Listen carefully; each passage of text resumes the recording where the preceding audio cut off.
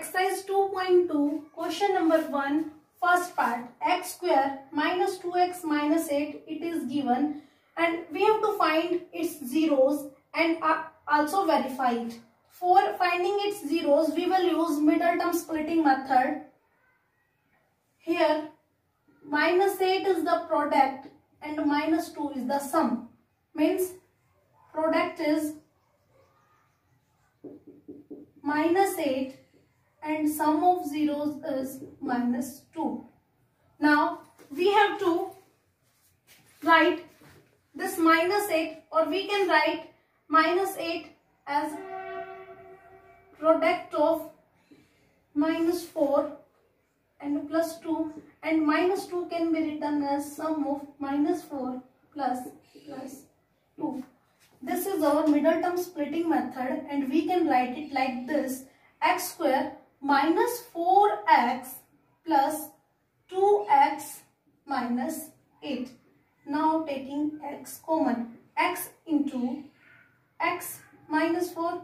What is common in these two? X. So taking x as common, x into x minus 4. And now check what is common in these two last factors. 2 is common. By taking 2 as common, what will left? X plus minus minus 2 4 8. These two brackets should be same, x minus 4 and x plus 2. And for zeros, px should equal to 0, means x minus 4 is equal to 0, x is equal to 4, means 4 zeros. And for second zero, x plus 2 is equal to 0, x is equal to minus 2. Now, verification.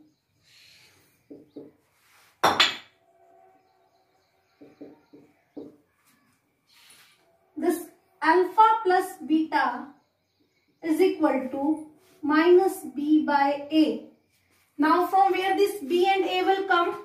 After comparing this equation x square minus 2x minus 8 with standard equation ax square plus bx plus c, we will get values of a, and in this case a is equal to 1, b is equal to minus 2, c is equal to minus 8. Now we have to do verification. For verification, we have to do find alpha plus beta is equal to minus b by a. In verification, we have to show that left hand side is equal to right hand side. This we have to prove or verify. Then taking left hand side is alpha plus beta, and here value of alpha is 4 and beta is minus 2, means 4 minus 2, and it is equal to 2. Now taking right hand side,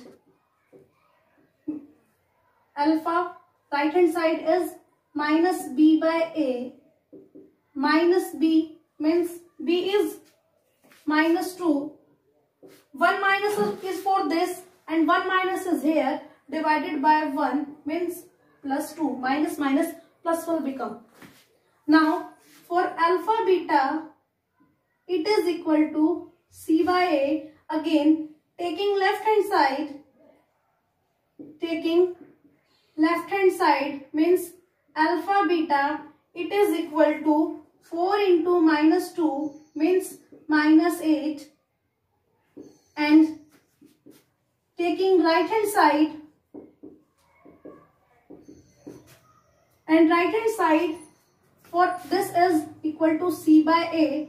Here c is minus 8 and a is 1, and it will equal to minus 8 by 1 means minus 8. Again in both cases left hand side is equal to right hand side, hence verified.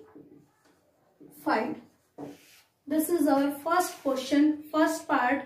Now you have to try all parts of this question yourself. If you are having any doubt, you can ask your doubts after commenting or by messaging.